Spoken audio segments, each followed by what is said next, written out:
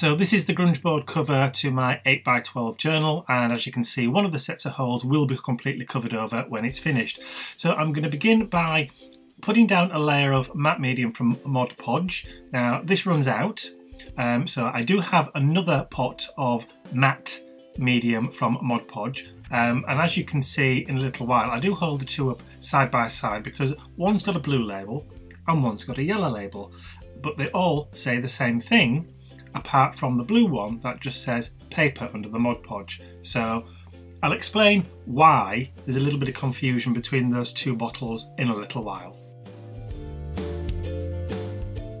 I've managed to dig my way through the foil seal on that matte medium. I started to apply it to the base of or over the grunge board so that I can lay down my first layer of a printed map. So this is a piece of a map that I got in a Happy Meal recently, and all I did was take a particular set or portion of the map and I scanned it and then printed it on my inkjet printer.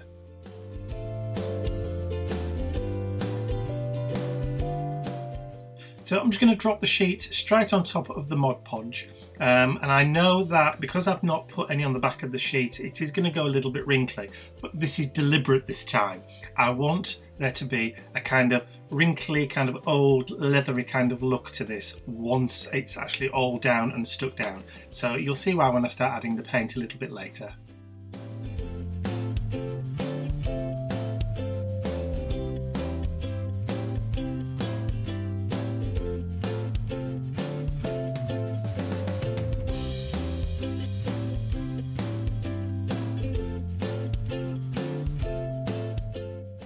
So now I've got a real decent coating of the matte medium, well I say matte medium, the Mod Podge, onto the top of my map.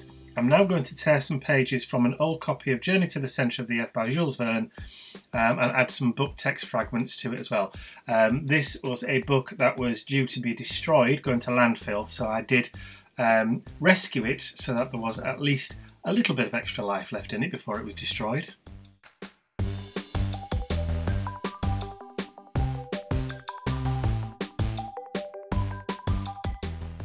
So I'm just going to tear random chunks out of the pages, but I'm always going to make sure that I stick them the right way up. I want all the text going in the right direction. So I'm not going to do anything at an angle, I'm not going to do anything at a diagonal, I'm not going to do anything upside down. I want all the text readable in the background.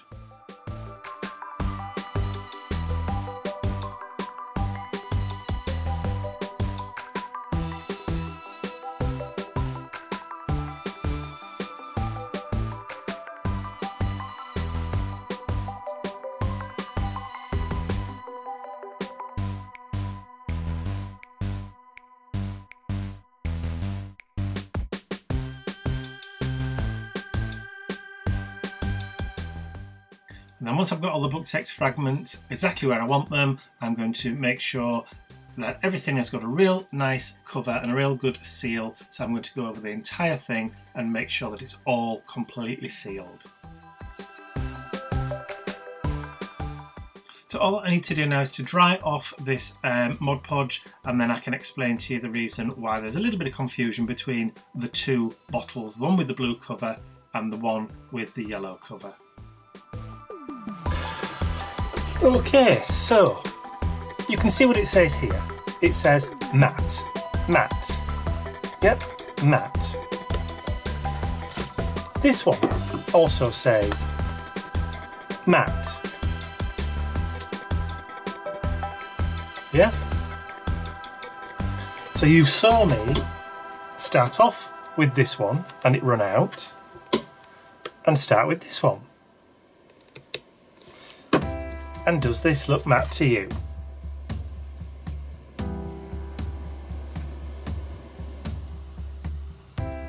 No, it doesn't. So, what's the difference? This one says paper, and that one just doesn't say anything at all. Water-based sealer, glue and finish. Water-based sealer, glue and finish. Exactly the same. So what is the difference? And why are they saying it's matte when it obviously isn't? Anyway, annoyance over, because that now needs to go in the bin because I hate glossy and shiny finishes. And now we'll probably have to cover that in clear gesso. Right, on we go.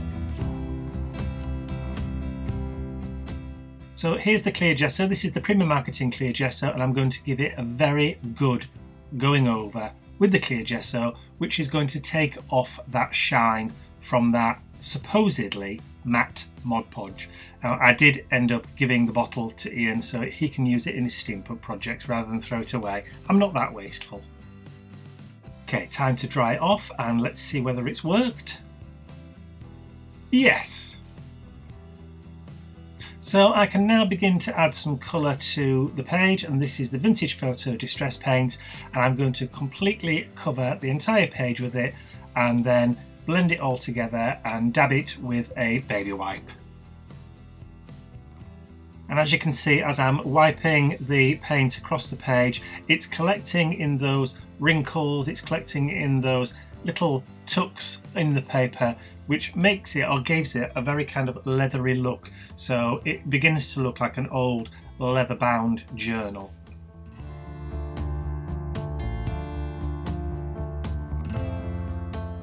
So I just need to bring out my heat gun and then I can begin adding in some aging and some grunging around the edges. I've already gone round once with the potting soil archival ink, but I'm giving it a second coat once it was dry, just to deepen that colour a little bit more.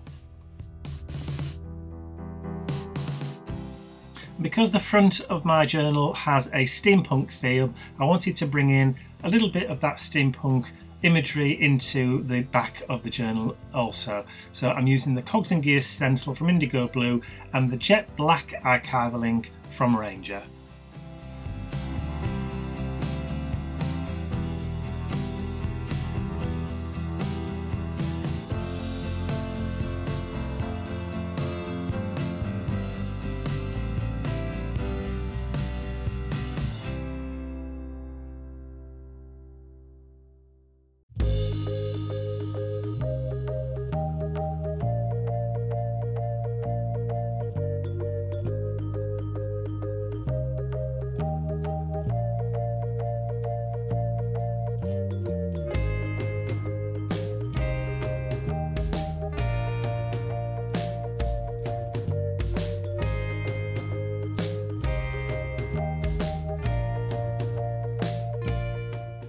So to make the cover look like a little bit more like a travel journal, I've taken some of the travel ephemera from Tim Holtz and I'm just going to stick that down onto the back of the journal. I'm just using the multi-purpose glue because I don't really want to use any more of the matte, supposedly matte medium from Mod Podge, because I don't want it to have a shine to it. So until I can purchase some more of the real stuff, then I'll have to stick to using other types of glue. So as you can see, I've already positioned them where I want them to go, and then I'm just going to stick them down onto the back cover.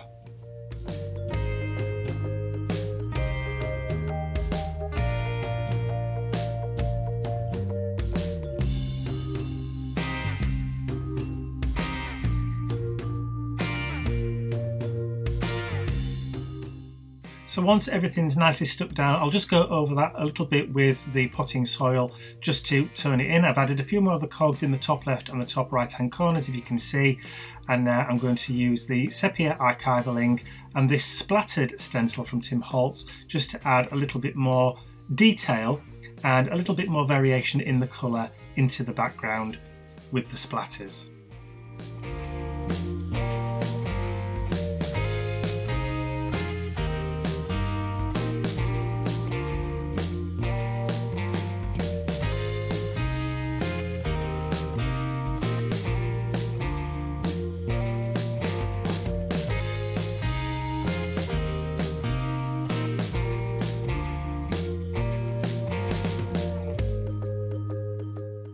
So as you can see, just adding a little bit more grunge and dirt around the edges with the inks. So it's now time just to reopen the holes where my book rings go and my journal. So I'm just using the point of a pencil just to prod through and then I've got the perfect placed holes for adding this back into my journal through the book rings when it's complete.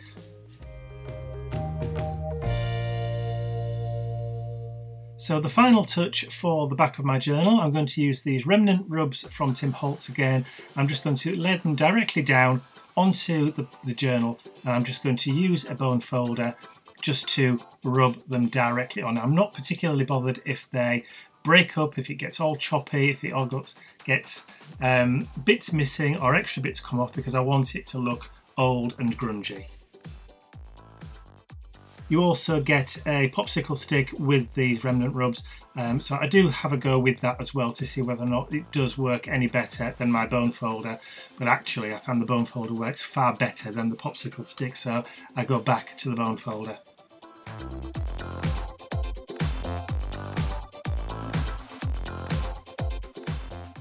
So I'm just going to go around the back cover, just rubbing certain areas of or adding the rub-ons directly onto the back of the page. I'm not particularly bothered about getting them exact.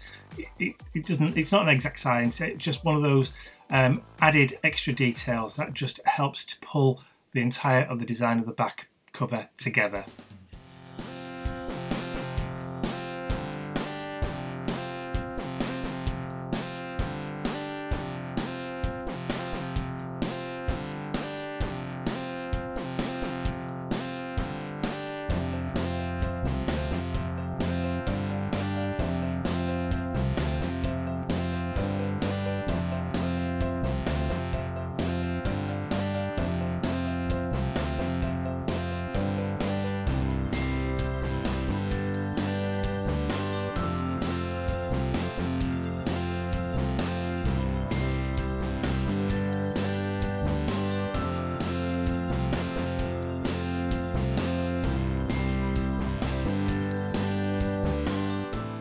I think just adding that little arrow in the top right hand corner, I think that's it. I don't think I need to add any more to this page. I'm going to call it done.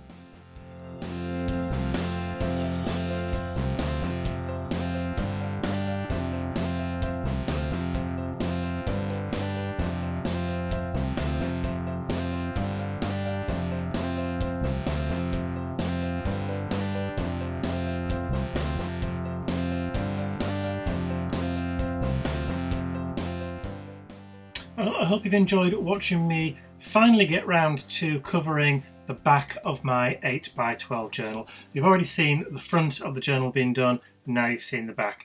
So if you have enjoyed watching the video, please remember to give it a thumbs up, share the video with all your friends, and if you haven't subscribed to my YouTube channel already, you can do so by clicking the button at the end of this video. That's all from me for now. I will see you all again in a few days. Bye for now.